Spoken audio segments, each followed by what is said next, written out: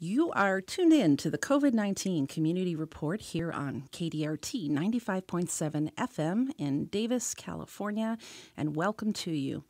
I'm Autumn Labé-Renault, and today is Tuesday, August 4th, 2020.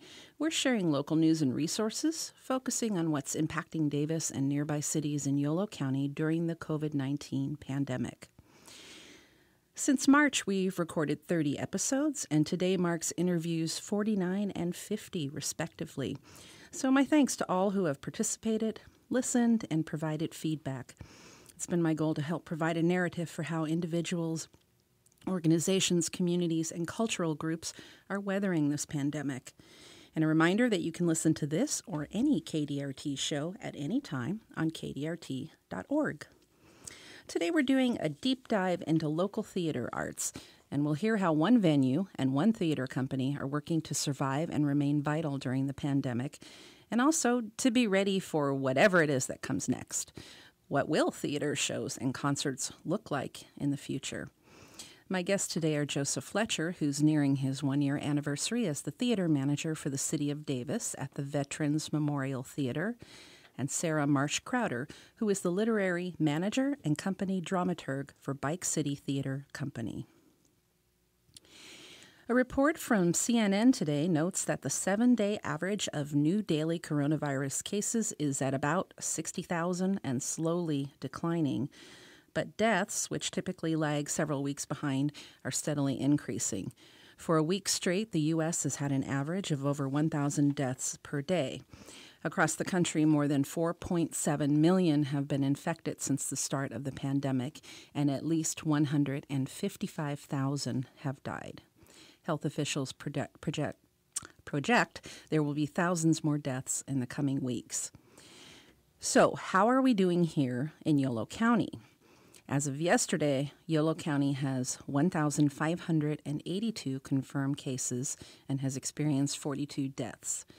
Our failure to meet state benchmarks has put our county on the state's watch list, which can result in increased oversight and additional closures to combat the virus.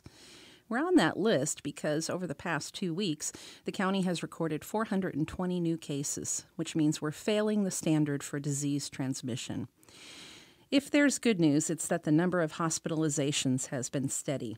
There are currently only 8 patients hospitalized with a confirmed or suspected case, and the county's hospital capacity is within state standards. Less than 80% of ICU beds are occupied, and at least 75% of ventilators are available. So that's the good news. The county's dashboards show that just under 25,000 people have been tested, and that's out of a countywide population of about 220,000, which equates to roughly 11% of people having been tested. Where testing sites in recent months have typically been at one location, this month Yolo County Public Health is offering free COVID-19 testing at quite a number of locations in Yolo County, and their hope is that this will provide greater community accessibility to testing. There are many dates and testing sites available across the county, and the best thing to do is visit covidtesting.yolocounty.org, and that's where you'll find all the dates and details. For general questions about COVID-19, the county offers a COVID-19 Response Operations Center line. You can get there, 833-965-6268. And finally, does COVID-19 have you feeling stressed, anxious, or lonely? I'm raising my hand here, feeling some of that, and I bet there are many others out there too. The Cal Hope Warm Line has free resources to manage stress and a call line to talk about your struggles.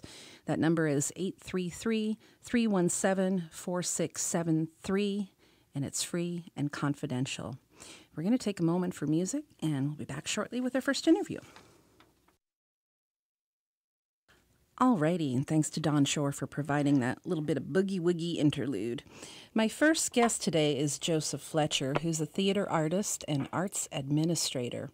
Much of his work focuses on collaboration and co-design with community-making original social and civic practice theater. And he'll explain that to us, I hope. Before moving to Davis, he was a founding member and artistic producer for the Artists Laboratory Theater, a nonprofit community-based theater in Fayetteville, Arkansas.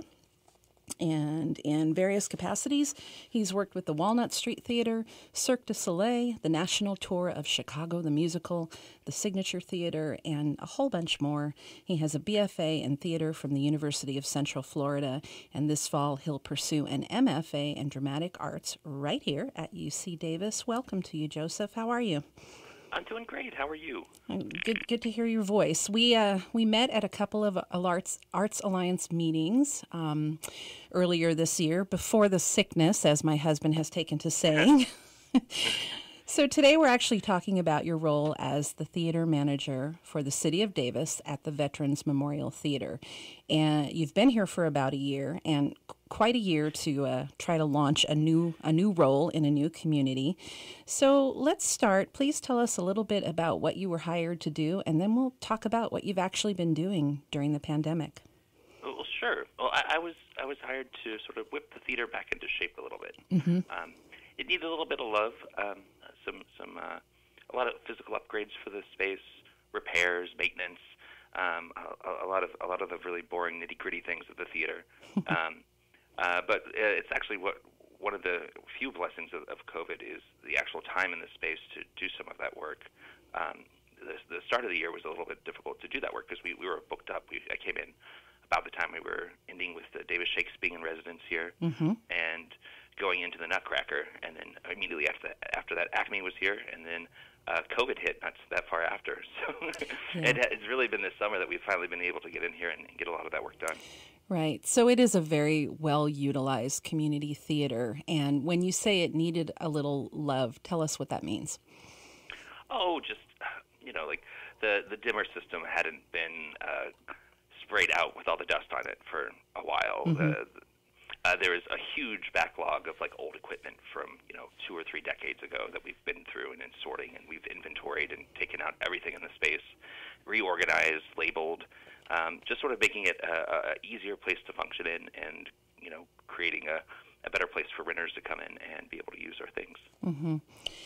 So you mentioned some of the things that happened there, and really over the years I've attended everything from that children's Nutcracker to film screenings, live theater, live music. It's a really kind of intimate venue, and I think it's a real community treasure. So as you wrap up that sort of clearing out, I know when we first talked you said that you're getting ready for sort of what the next pivot is going to be. So tell us about that.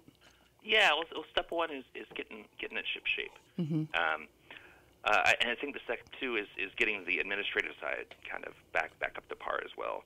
We're reviewing all of our policy and procedures, looking at how things are run, the number of crew that are supporting each show. Mm-hmm. I think prior to me being here, there was only 1 or 2 crew typically on any show, and we're hoping to provide a little bit more technical support for folks. We've had some lighting upgrades, so there's more we can do. But also, too, if you've walked into the space and you've never used the lights before, you definitely need somebody here who's familiar with how to program them and to better plan for the amount of time you're going to need to program them to do all the fancy stuff. Right.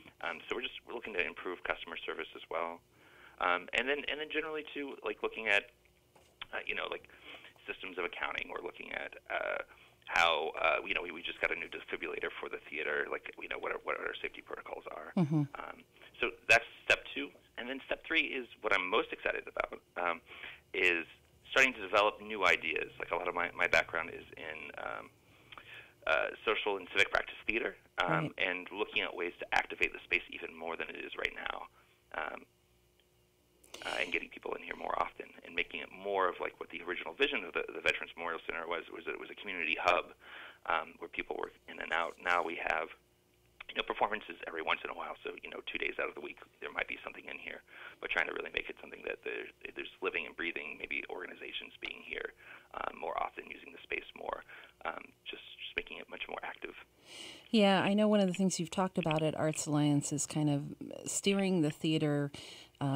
I believe you said it was kind of back into a role it had once played, which was sort of socially and civically minded partnerships.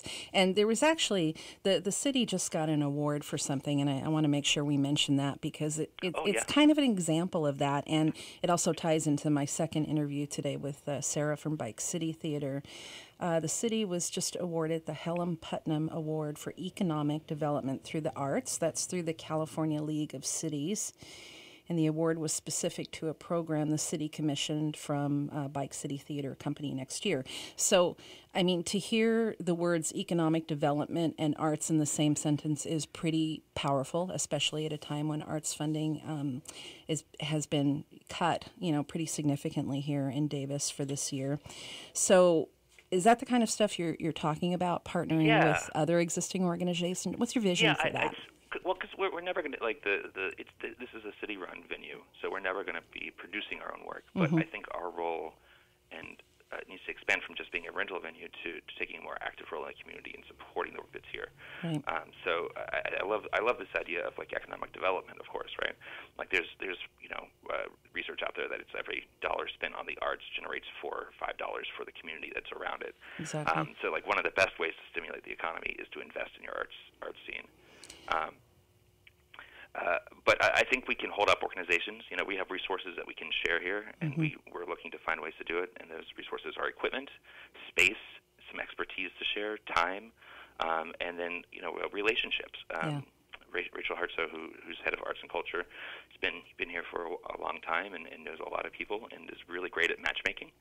And a lot of the work that I really want to support is, I think community theater gets a bad rap. It's what you kind of expect, a lot of amateur people on stage doing name the play. But really, I think community theater is really the future of theater. It's really should be stories that are being told either by the community or making with the community that are addressing their aspirations, their hopes, their goals, and helping to achieve those. So I think the arts and performing arts or theater, which is my background, is uniquely positioned to deal with things like COVID, get messaging out to, this Bike City play is about bike safety and communicating this new policy from their partner. You know what I mean?